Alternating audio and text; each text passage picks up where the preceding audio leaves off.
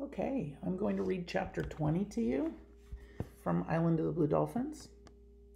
I gathered 2 more canoe loads of abalones soon after that, mostly the sweet red ones, which I cleaned and carried to the house. Along the south part of the fence where the sun shone most of the day, I built long shelves out of branches and put the meat up to dry. Abalones are larger than your hand and twice as thick when fresh, but they shrink small in the sun, so you have to dry many. In the old days on the island there were children to keep away the gulls, which would rather feast on abalones than anything else. In one morning, if the meat was left unguarded, they could fly off with a month's harvest. At first, whenever I went to the spring or to the beach, I left Rontu behind to chase them off, but he did not like this and howled all the time I was gone. Finally, I tied strings to some of the abalone shells and hung them from poles. The insides of the shells are bright and catch the sun, and they turn one way and another in the wind. After that I had little trouble with the gulls. I also caught small fish in a net I had made and hung them up to dry for winter light. With meat drying on the shelves and the shells flashing and turning in the wind, and the strings of fish hanging on the fence, the yard looked as if a whole village were living there on the headland instead of just Rontu and me. Every morning after I had gathered food for winter, we went out on the sea. At the end of summer, I would gather roots and seeds to store, but now there was nothing that needed to be done. We went many places those first days of summer, to the beach where the sea elephants lived, to Black Cave, which was even larger than the first cave we found, and to Tall Rock, where the cormorants roosted. Tall Rock was more than a league from the island and was black and shimmering because it was covered with cormorants. I killed 10 of the birds the first time we went there, and I skinned and fleshed them and put them out to dry, for someday I wanted to make myself a skirt of cormorant feathers. Black Cave was on the south coast of the island near the place where the canoes were stored. In front of the cave was a high ledge of rocks surrounded by deep kelp beds, and I would have paddled by it if I had not seen a sea hawk fly out. The sun was in the west, and I had a long way to go to reach home, but I was curious about the hawk and the place he lived in. The opening of the cave was small, like one in the cave under the headland, and Rontu and I had to crouch low to get through. Weak light came from the outside, and I saw that we were in a room with black, shining walls that curved high overhead. At the far end of the room was another small opening. It was long and very dark, but when we reached the end of it, we were in another room, which was larger than the first and lit with a shaft of light. The light came from the sun, which shone down through a jagged crack in the ceiling. Seeing the sun shining down and the black shadows drifting over the walls, Rontu barked and then began to howl. The sound echoed through the cave like the howling of a whole pack of dogs. It sent a cold feeling down my back. "Be quiet," I shouted, putting my hand over his jaws. My words echoed and echoed in the room. I turned the canoe around and started back toward the opening. Above it, on a deep ledge that ran from one side of the room to the other, my gaze fell upon a row of strange figures. There must have been 24 of them, standing against the black wall. They were as tall as I, with long arms and legs and short bodies, made of reeds and clothed in gull feathers. Each one had eyes fashioned of round or oblong discs of abalone shell, but the rest of their faces were blank.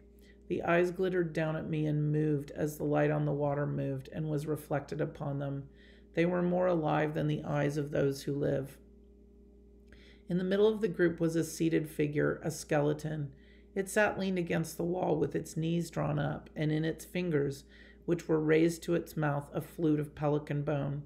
There were other things there on the ledge, in the shadows among the standing figures, but having drifted far back in the room, I again paddled toward the opening. I had forgotten that the tide was coming in. To my great surprise, the opening had narrowed. It was too small now for me to get through. We would have to stay there in the room until the tide went out, until dawn came. I paddled to the far end of the cave. I did not look back at the glittering eyes of the figures on the ledge. I crouched in the bottom of the canoe and watched the shaft of light grow weak. The opening out to the sea grew smaller and finally disappeared. Night came and a star showed through the crevice overhead. This star passed out of sight and another took its place. The tide lifted the canoe higher in the room, and as the water lapped against the walls, it sounded like the soft music of a flute. It played many tunes through the long night, and I slept little, watching the stars change. I knew that the skeleton who sat on the ledge playing his flute was one of my ancestors, and the others with the glittering eyes, though only images, were too, but still I was sleepless and afraid. With the first light and another high tide almost setting, we left the cave.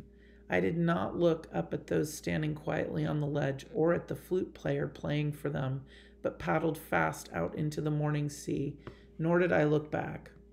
I suppose this cave once had a name, I said to Rontu, who was as glad to be free as I was, but I have never heard of it, or heard of it spoken about. We will call it Black Cave and never in all our days go there again. When we came back from our voyage to Tall Rock, I hid the canoe in the cave below the headland. It was hard work, but each time I would lift the canoe from the water and onto the ledge, even though I planned to go out the next morning. 2 summers had come and gone, and the Aleut hunters had not returned. Yet during these days I always looked for them. At dawn, as Rontu and I went down the cliff, I would watch the ocean for their sails. The summer air was clear, and I could see many leagues. Wherever we went in the canoe, I would never be gone longer than half a day.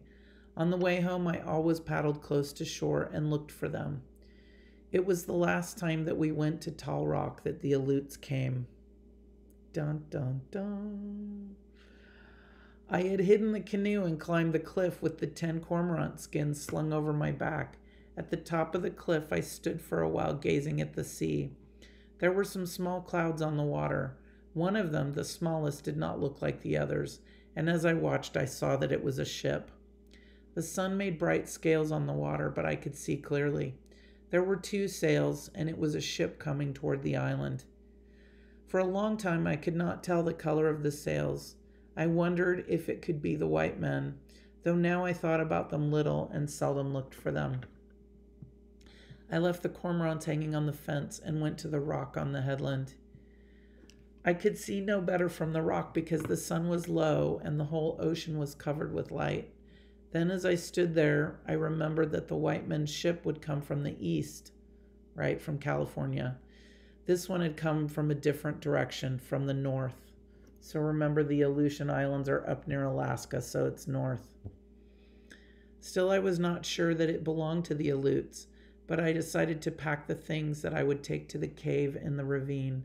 There was much to take. My 2 birds, the skirt I had made, the stone utensils, my beads and earrings, the cormorant feathers, and all of my baskets and weapons. The abalones were not yet dry, so I would have to leave them. When I had packed everything and put it beside the hole under the fence, I went back to the headland. I lay on the rock so I would not be seen, and peered over its rim to the north. For a moment I did not find the ship, and then I saw that it had traveled faster than I thought it would. It was already rounding the kelp bed, close to the rocks of Coral Cove. The last of the sun shone on the ship, on the bow, which was made like the beak of a bird, and on the 2 red sails. I knew that the Aleuts would not come on shore in the dark, and that I had until morning to carry my things to the cave, but I did not wait. Most of the night I worked, making 2 trips to the cave. At dawn, when everything had been moved, I went back to the house for the last time. There I buried the ashes of my fires, and threw sand over the shelves and the floor. I took down the shells I had put up to scare the gulls, and I tossed them and the abalones over the cliff. At last, with a pelican wing, I brushed away the marks of my feet. When I had finished, it looked as though no one had lived there for a long time. By now the sun was up, and I climbed onto the rock. The ship lay at anchor in the cove. Canoes were bringing goods to the shore, and some were out in the kelp beds beginning the hunt for otter. There was a fire on the shore, and beside it a girl. She was cooking something, and I could see the fire shining on her hair. I did not stay long on the headland. Always in the past I had gone to the ravine by a different way, so as to not wear a trail. This time I went off toward the west, along the cliff, and then doubled back through the brush, being careful to leave no tracks. Rontu's prints did not matter because the Aleuts knew that there were dogs on the island. The cave was very dark, and I had trouble getting Rontu to go through the small opening. Only after I had crawled in and out several times would he follow me. I closed the opening with stones, and since I was tired, lay down and slept all that day. I slept until I could see the stars shining through the cracks in the rocks. So she's going to have to hide there for quite a while until they are done with their hunting. Let's see if she's able to do that, or if they're going to find her